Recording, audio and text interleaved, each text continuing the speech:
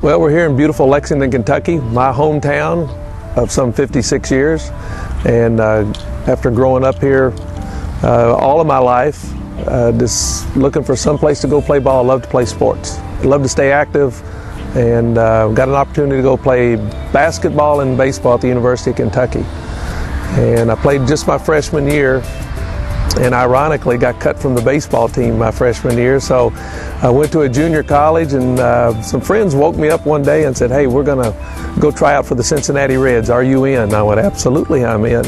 What I didn't realize was the fact that they had no intentions of trying out. So we had one glove and one pair of shoes. I tried out, and I'll be darned if 3 years later I wasn't in the major leagues with Cincinnati. And got an opportunity to stay there for 2.5 years, a member of the 1975 and 76 World Championship teams. But my career went on for 11 years in the major leagues, and then I came back to Lexington and began to get involved in the community and doing a lot of work with charities, and then started having some pain with my neck. And I didn't understand what it was. All I knew is that if I shook somebody's hand, or if I took an awkward golf swing, or if I reached up on the counter for something, or even tried to look overhead at those ducks or airplanes or anything like that, I couldn't do it.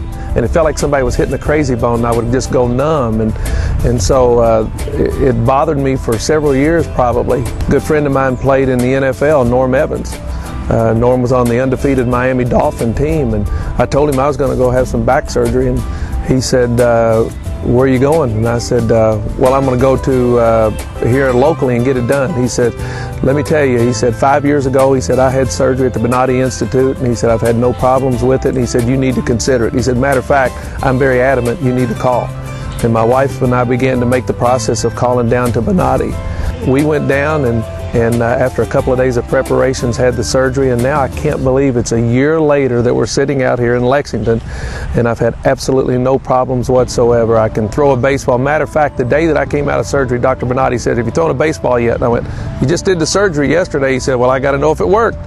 And absolutely no problems of throwing a ball. And of course, I enjoy going to fantasy baseball camps and doing my own clinics around here, and throwing is still a big part of it. But you know, I have absolutely no pain, and I feel wonderful. I feel great. Wish I'd done it earlier.